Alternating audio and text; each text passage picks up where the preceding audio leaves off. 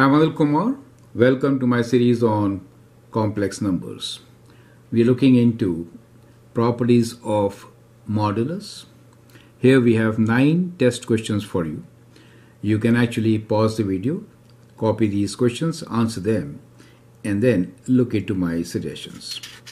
I hope you can see the first 3. And now here are question number 4 and 5. Have a note of these questions and then figure out their solutions. Question number 6, 7 and 8 are there for you. And then we have a very important question, question number 9. Let's solve these one by one. The very first question here is that if the modulus of a complex number z is equal to 0, then which of the following is true, right? So we are given 4 options. When we say modulus of z, right? So let's say z equals to a plus bi. In that case, the modulus of z is square root of a square plus b square, right? Now this can only be 0 if both a and b are 0, right? So that means the imaginary and the real part both are 0, and therefore option A is the correct option, right? Even if we have the negative value, the square makes it positive, so you don't really get a 0 there. Perfect. Question number 2 is, which of the following is not true? Now, real value of a complex number is greater than or equal to minus of the modulus of z and is less than or equal to the modulus of z. Well, the real value here is a. As you can clearly see, it is always positive, so it is definitely greater than the negative value. On the other hand, the modulus has a positive b square attached to it, so modulus of z is also greater than that, so that is true. Same is now let's look into the second part where we have modulus of minus z and conjugate. So let's see what is a conjugate, right? So the conjugate will be a minus bi, and the conjugate modulus will also be square root of a square plus minus b square, correct? Which is same as square root of a square plus b square. So the conjugate is also same, so part B is also correct. Now in case of C, when you multiply the modulus of 2 complex numbers, then it is same as the product and then the modulus, right? And D is z bar equals to z square. Well, this is definitely wrong, since what is z bar? Well, z bar or modulus is basically square of the modulus of a complex number. But z square is altogether a different story, right? What is z square? Z square will be a plus bi whole squared, you see that? So that is going to be z square, which is definitely not equal to the square of the modulus, right? So this is actually equal to a square plus b square. I mean, you write, when you open this up, you get a square minus b square, since I square is negative 1, plus 2 abi. Now this is not equal to a square plus b square. Perfect. And therefore option D is incorrect. Question number 3 here is, we need to evaluate the value of 6 minus 8i over 1 plus I, right? So the numerator is equal to what here? So the numerator here is square root of 6 square plus 8 square, and the denominator is square root of 1 square plus 1 square, which is, that is 36 plus 64, which is square root of 100, and here we have square root of 1 plus 1, which is 2. Now that gives you 10 over square root of 2. Well, that is not the option, so we'll have to rationalize it. So once you rationalize, what you get is 10 divided by, square root of 2. So that becomes 10 square root 2 over 2, or is equals to 5 square root of 2. And therefore, option D is the right option, correct? So that is how you could answer this particular question. Now let's take question number 4 and 5. Question number 4 here is that z1 plus z2 whole square, the modulus, is equal to which one of these expressions? Well, we have a video on this where we have proved this identity. Well, this is an identity, and you can always show that z1 plus z2 whole square is actually equal to part B, which is z1 absolute value square plus z2 absolute value square plus 2 times real value c1 z2 modulus, right? So that is the answer. For question number 5, we have minus here, and which one of these is the right option? You can pause the video, answer this question. Well, I'll provide you with a link which shows that B is the right option for this particular question. The next one here is that we have z1 plus z2 whole square plus z1 minus z2 whole square. Well, when you get minus z2 square, you just add what you got in 1 and 2.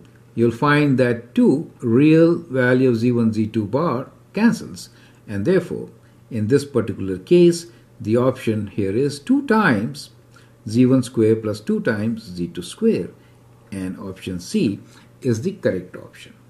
Now these are very important rules which you should remember for the modulus of complex numbers. Now let's look into question number 7. We are given that the complex number z1 is 2 minus 4i and z2 is 3 plus 4i. You need to evaluate fourth power of ratio of the modulus of z1 and z2. Let's find what is z1 equals to, right?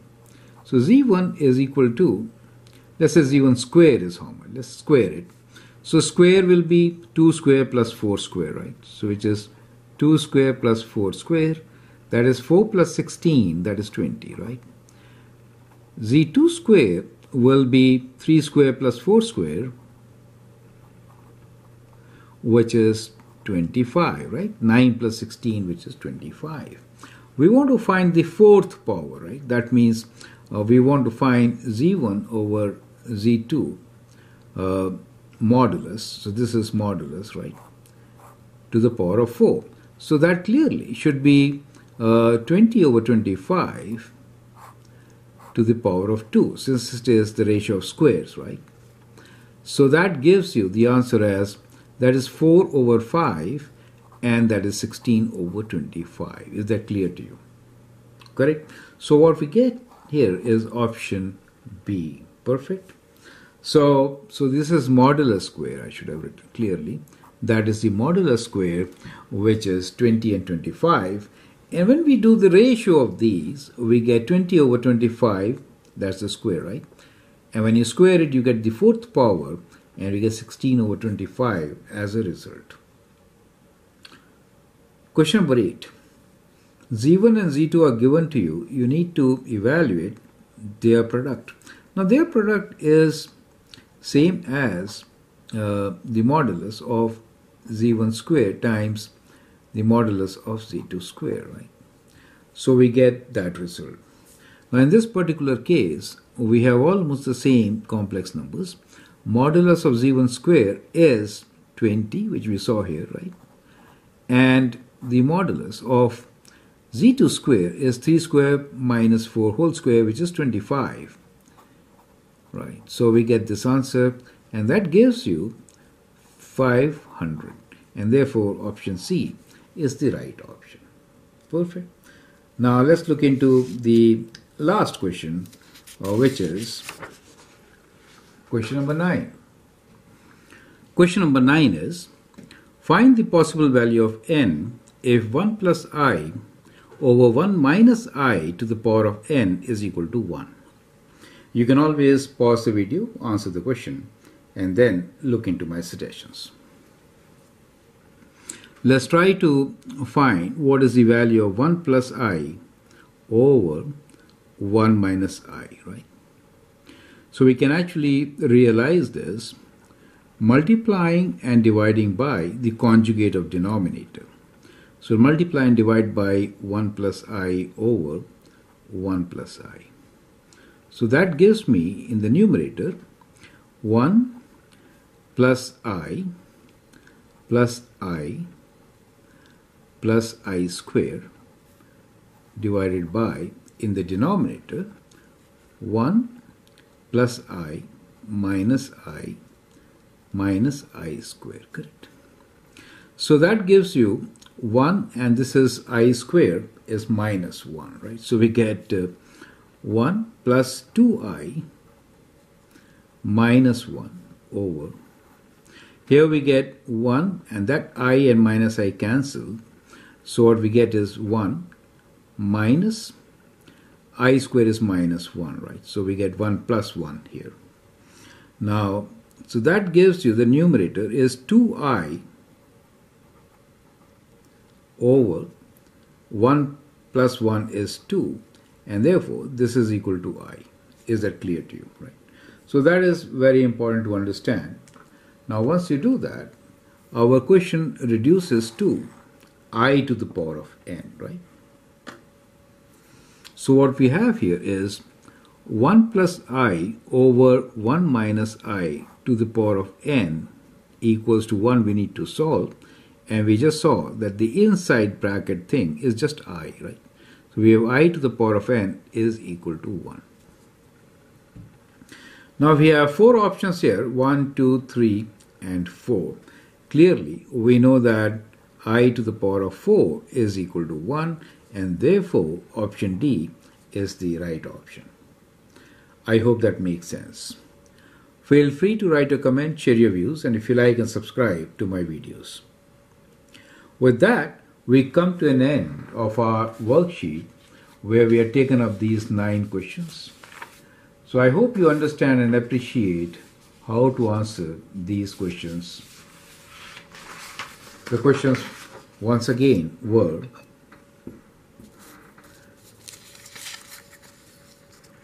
so these were your first 3 questions, question number 4 and 5, and then we took up question number 6, 7 and 8.